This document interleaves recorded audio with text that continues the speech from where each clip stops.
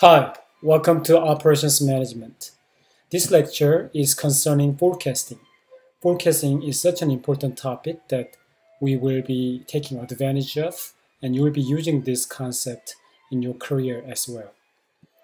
First of all, let's talk about the overview of the course. We have learned about operations productivity, OM strategy, quality, and statistical process control chart. In today's topic, we are going to learn forecasting, and that's the concept that intersects the QPIC decision: Q quality, P process, I inventory, and capacity. And we'll be covering that today. This lecture consists of three topics. The first one is the power of forecasting and the forecasting concepts, then forecasting methods. The first two topics will be covered in this lecture, and the third topic will be covered in the separate video. Look at this quote. The best way to predict the future is to create it. And it was said by Peter Drucker. Peter Drucker was the person who started the management field. He said that the best way to predict the future is to create it.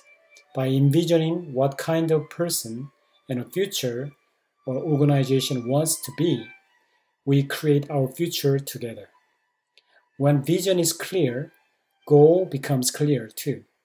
Sure, there will be challenges ahead of us.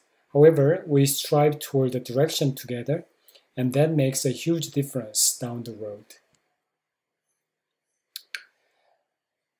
The first topic, the power of forecasting.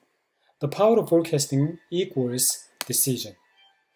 Operations management can be defined as a transformative process of inputs into output in the form of products and services. That's what I learned in the introduction lecture.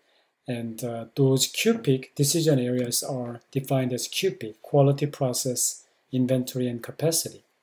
When making decisions, in the center of them lies forecasting. Managers and companies make decisions by gauging at the prospect of business and competitors in the future. Therefore, the power of forecasting equals decision, because it serves the basis to make decisions for the constituents of the business.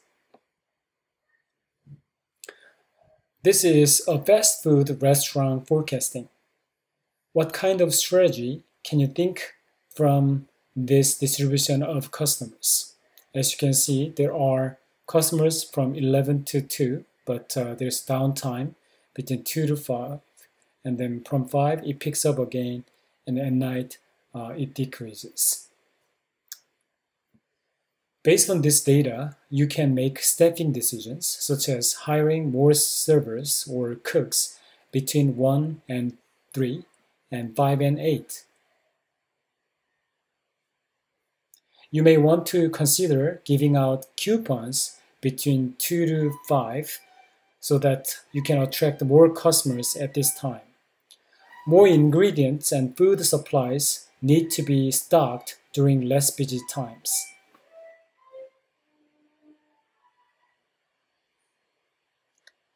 Here's another example of FedEx call center forecast.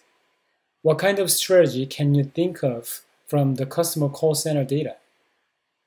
As you can see, it's more like a bell-shaped curve, and the call center is getting busy between 11 to 3. Of course, you can make a staffing decision, and another thing you can think about is outsourcing the function to Asia at the time of maybe 10 to 6 a.m. You can outsource that because there are not many calls at the time, or you can do that with texting. In that way, you can lower the cost in running call center.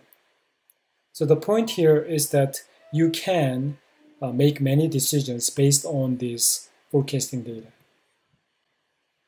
Another example that I want to take is SodaStream story. This example is from one student who took my course before in 2019, and her name is Alexa Ragozino, and she shared this story with us. She, as a member of the sales operations team for SodaStream, one of their company's biggest pain was inadequate forecasting. It is truly unbelievable, according to her, that how incorrect forecasting can completely destroy many levels and departments within an organization. For those who are not familiar with the SodaStream, the company is headquartered in Israel, and since all products are made and manufactured in Israel, the lead time after placing an order for a product to receiving the product in the United States warehouse is 3 months. The lead time is 3 months. A 3-month lead time is extremely long and does not allow for any delays or mistakes. During her time on the sales operations team, she was supporting the Walmart account. At the time, the national account director for the Walmart team was responsible for evaluating and entering the forecast for the account. One day, she received a call from the Walmart national account director that Walmart had decided to give the company an additional end cap placement in a few hundred stores. They were thrilled, discussing how much that would increase their numbers for the month. They were thrilled until the operations departments were made aware of this major order. The sales team did not realize how such great news can really turn into a horrible forecasting situation for the entire organization. So this is another example that forecasting plays a major decision and make decisions for a company. When lead time is 3 months long, it's kind of hard for the company to have any flexibility. The second thing to cover in this lecture is forecasting concepts. In this section, we will define what forecasting is and learn major classifications of forecasting. First, forecasting decisions. Forecasting is defined as the art and science of predicting a future event. It's scientific as many advanced methods are utilized in forecasting. It is more importantly an art because there are so many models and methods available for forecasting, and it is essential the forecaster's responsibility to choose the right model and make decisions based on that. Remember that business forecasts are usually wrong. The task of business forecasting is to minimize the error. This leads us to the significance of telling what the forecasting errors are, and we'll cover that later. Also remember that the longer the forecasting horizon is, the more inaccurate it is. For example, to predict tomorrow's forecast will be easier than to predict 10-year forecast. Number might not be all the aspects of forecasting.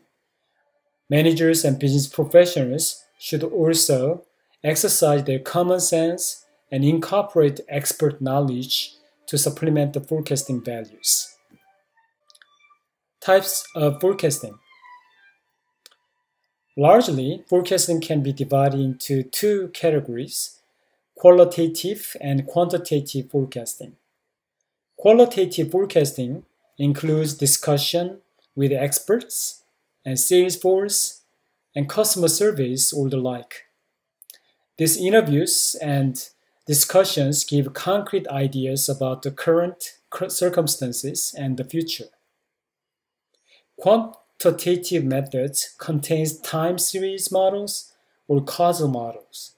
Usually forecasting involves time component, and time series is an important method to learn. Causal models are used to investigate cause and effect relationships, such as an impact of promotion and advertisement on sales. Here's the overview of quantitative approaches that we'll be learning. In this course, we will learn naive approach, moving averages, exponential smoothing methods. Among others, let me briefly mention what naive approach is. It is to take the past values as the basis for forecasting. Suppose today's sales was $1,000. People using naive approach will think that tomorrow's sales will be also $1,000. That's a naive approach, which is not always right, but it can be powerful. Moving averages, exponential smoothing methods will be covered in the next section.